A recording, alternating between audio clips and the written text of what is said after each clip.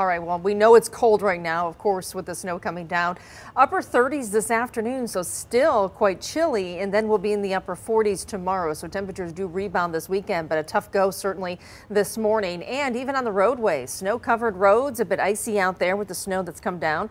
I took a look at some of the snow reports. Between an inch and a half have been the reports coming in across Metro Detroit. Still coming down into northern Oakland County. You can see around Oxford, and then even filtering over to the north in Lapeer.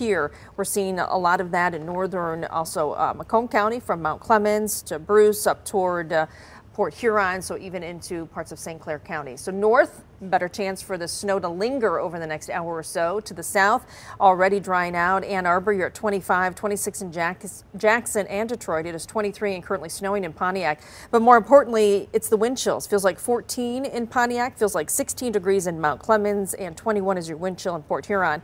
As I mentioned, our temperatures in the upper 30s, so close to 40 this afternoon. We'll gradually see the clouds decreasing through the afternoon, so maybe some late day sunshine before that sun sets. Again, milder tomorrow, and then we'll be tracking a couple of what could be messy systems next week in your full forecast.